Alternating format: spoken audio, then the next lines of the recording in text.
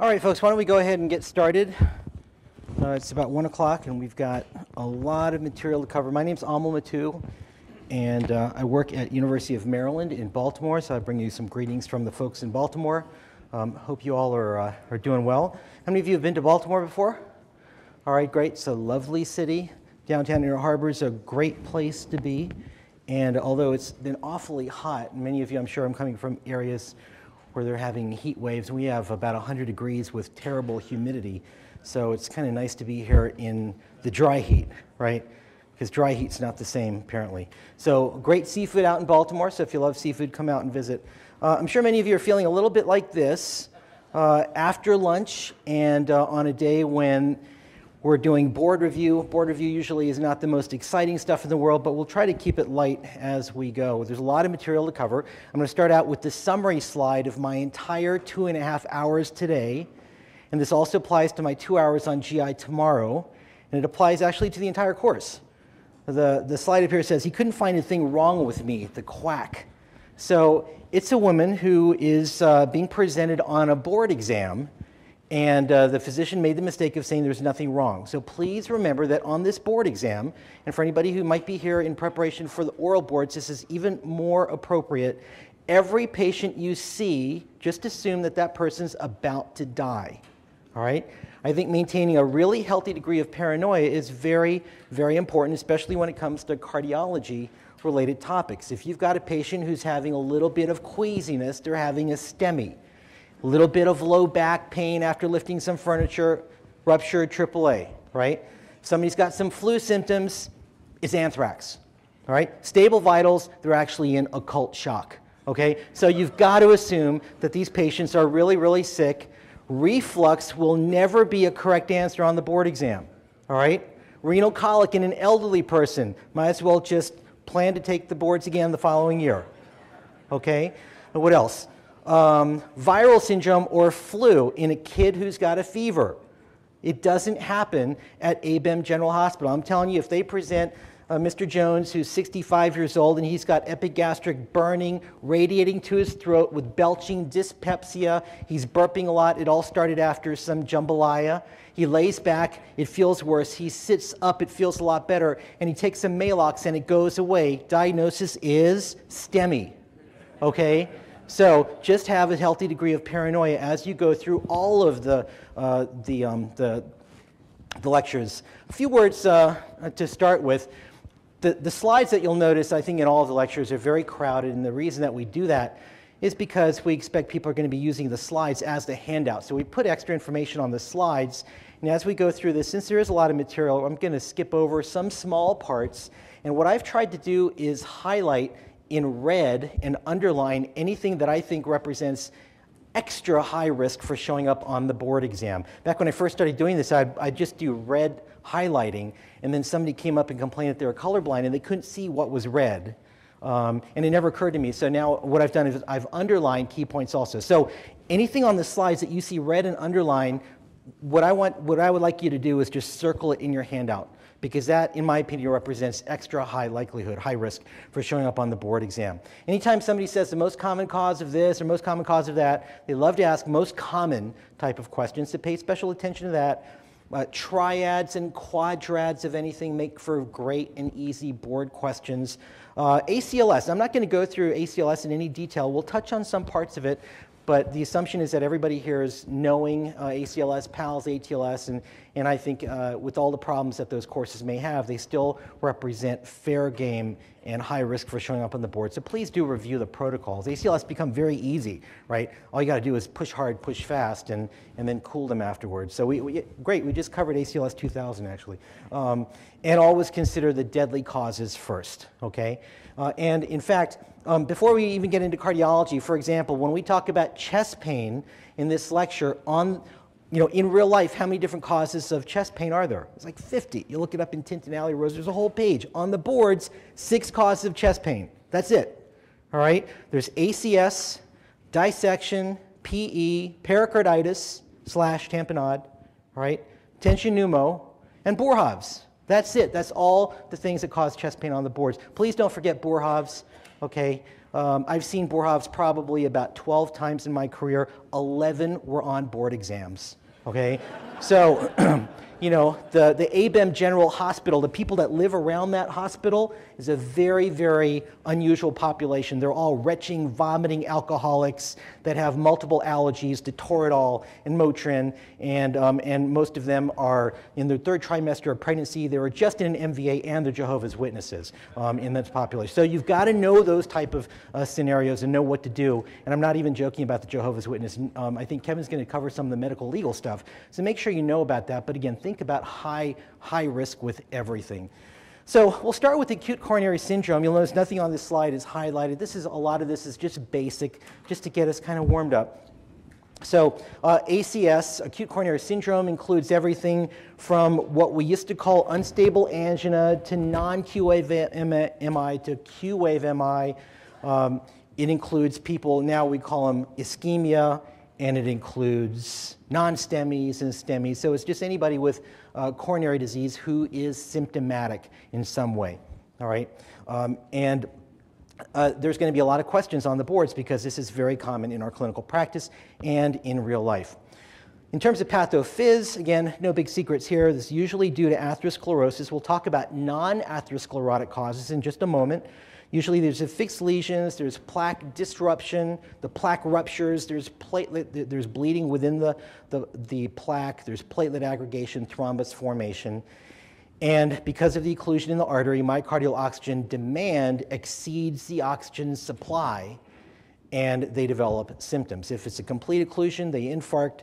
Those are the Q-wave MIs, or the positive enzymes, or the STEMIs. And you don't necessarily have to have a complete occlusion, you just develop chest pain. Those are what we traditionally would call the unstable anginas, all right? Well, this slide has a bunch of non-atherosclerotic causes of ACS, and although I didn't highlight anything, it's probably a good idea just to be aware that not everyone who has an MI is having the classic ruptured plaque and thrombus formation. Trauma can induce an MI, connective tissue diseases, vasculitis, metabolic problems, congenital, thrombi from TTP, DIC, embolic causes, all right? Thoracic dissection, we'll talk more about. 4 to 8% of dissection patients will present not only dissecting, but they'll also present with this, an MI. This is Kevin's slide. Crack cocaine can induce MIs as well, and in fact, infectious diseases can produce MI as well. Now, there's a handful of LLS, actually a lot of LLSA readings over the past, I don't know how many years it's been going on now, 10 years or so. This is one of the articles, classic article, and I think there's probably only one thing that you need to know from that article. We've already said that you need to know that cocaine can induce an MI, but from this particular article, please remember this number, 6%. And this is one of the few numbers that's worth remembering because it seems to pop up as 6% in every study on cocaine chest pain. 6% of people that present with chest pain immediately after using cocaine will end up ruling in, right? All the rest of the stuff in the article is pathophys and stuff that you probably know already. But please do remember that 6%, thus it's highlighted. All right, ACS we talked about, it spans the spectrum of unstable angina all the way through non-STEMI and STEMI. Unstable angina, again, no surprises here. This includes resting patients that develop angina at rest, new onset angina, if they have crescendo or increasing symptoms, increasing severity. These are patients that are at high risk for death or MI, and you can't rely on the troponins, right? Everybody should hopefully know that troponins classically are negative in unstable angina because they haven't infarcted yet. They infarct a couple of days later or a week later. So that's why we admit these patients. Now there's a couple of types of non-STEMI ACS that are variants. An older term, Prince-Meadows angina, which we oftentimes just call coronary vasospasm. This is not a true ruptured plaque. It's essentially vasospasm within the coronary arteries, and these patients can present with diffuse ST elevation in more than one anatomic area. So you can have inferior plus anterior plus lateral diffuse ST elevation. Generally, there's no reciprocal depression with Prince-Meadows angina. All right. It's worth knowing about this coronary spasm, yet personally I don't think we even need to teach about it because practically speaking, when these patients show up in the emergency department, you're going to do everything just like a true STEMI. Send them to the cath lab, give them lytics, and then you find out that it was just spasm retrospectively, so it's not really relevant to us, but nevertheless, they may ask you a question about Prince-Meadows angina, and that's just diffuse coronary vasospasm, and classically, there are no reciprocal ST depressions with Prince-Meadows angina, all right? There may be no coronary disease at all. And then classifications, no big deal here. STEMI, or older term Q-wave MI, this is a transmural infarction, typically. Non-STEMI, or an older term non-Q-wave MI, the subendocardial infarction with partial wall thickness. A key point here that's worth knowing is that when you look at the prognosis between true STEMIs and the non-STEMIs, there's probably not much difference at all. In fact, there's some studies that say the non-Q-wave MIs may have a worse long-term prognosis. There's different theories about that, not related to the boards, what you need to know, but it may be that they're not treated as aggressively. Whatever the cause may be, the key point here is very simple. Non-Q-wave MIs are not associated with the better long-term prognosis, right? So you need, or non-STEMIs don't necessarily have a better prognosis. Okay, EKG abnormality. We're going to talk a lot more about EKGs a little bit later on, but again, I've highlighted what's on this slide, and this makes for a classic type of question also. They may ask you, what's the first thing that you encounter in the presence of a STEMI? Okay, the EKG portion that you have on the left right here, this is normal, asymptomatic. All right, when the person develops the initial phase of ischemia and infarction, they develop hyperacute T waves. You'll notice V1, V2, and V3, the T waves have gotten broader and taller. These are not hyperkalemia T waves, which are narrow and tall. These are broad-based and tall. We refer to these as hyperacute T waves. If they give you a question and say, what's the first thing you see, is generally they want you to pick out hyperacute T waves. It's just broad-based and then tall T waves. And then a little while later, then you go on to develop the ST segment elevation, and the T waves may start to flip. The main purpose of this slide, hyperacute T waves. And also the first thing I put up here, please remember that at least 4% of people having an MI, even with pain, can have an initially completely rock-solid normal EKG. So the normal EKG on the boards and in real life doesn't rule out infarction. You can still be infarcting even with that initially normal EKG. If you do serial EKGs, you pick up a few more, but the EKG is not a perfect test. Hurts me to say that, but nevertheless, it's true, okay? All right, a little bit more about EKGs in this section. ST segment changes, we look for 1 millimeter of elevation in 2 contiguous leads. Probably 10, 15 years ago, people used to say, well, it's got to be 2 millimeters in the anterior leads, 1 millimeter in the limb leads, and now the guidelines simply say if you have 1 millimeter of ST elevation in 2 contiguous leads, then you need to worry that that person's infarcting.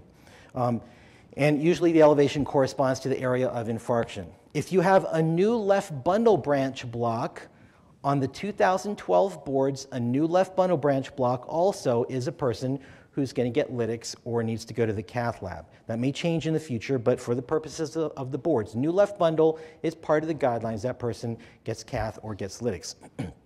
And if you develop reciprocal depression, we're not talking about bundles here, but if you develop reciprocal depression in other areas, we refer to that as reciprocal depression. That increases the specificity that the elevation truly is an MI, and it also worsens the prognosis.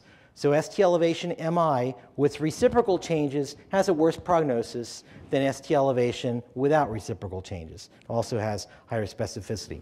Now, one of the LLSA articles that we had to read focused on disinformation, EKG changes in STEMI, and one of the interesting points that I've highlighted here, because I don't think it's common teaching and something that I never knew until reading this, is that if a person's having an MI and the T waves flip, they invert within the first 4 hours, that's actually a good prognostic sign, okay? And in fact, if you have a STEMI, you give lytics to that patient and you see the T waves invert in the first few hours, that's one of the indicators that your lytics have worked, that the patient's starting to reperfuse. Right? If the T waves invert beyond 4 hours, you can't make any conclusions. But if they invert within the first 4 hours, that's considered a good prognostic sign. Right? And then the last point here from that article, significant Q waves are at least 1 little box wide. If they're skinnier than that, they're not considered infarction Q waves. generally about 1/3 the height of the R wave. And back when I was in residency, we were taught that Q waves take about 6 or 8 hours to develop. What we now know is that Q waves can start developing within a couple of hours. So Q waves do start developing fairly early on, all right? And this slide is just a summary of the different ways that the EKG can be useful in an MI. It'll tell you who needs emergent reperfusion. Emergent reperfusion meaning lytics or immediate cath, PCI. It can identify the infarct-related artery, right coronary, left main, LAD. It can predict the amount of myocardium at risk. It can also indicate reperfusion.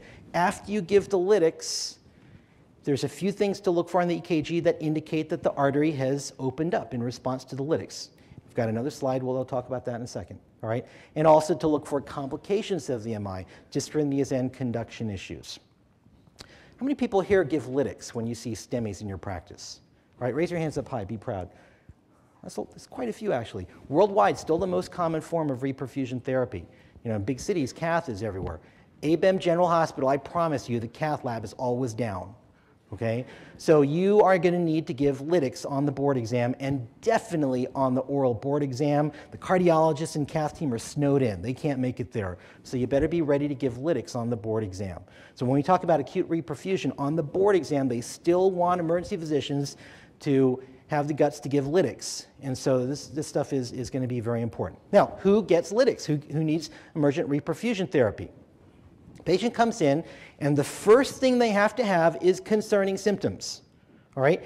Usually chest pain, but it can be an older person who's got shortness of breath and diaphoresis, and so it doesn't have to just be chest pain, concerning symptoms. So first thing, they have to be symptomatic with concerning symptoms.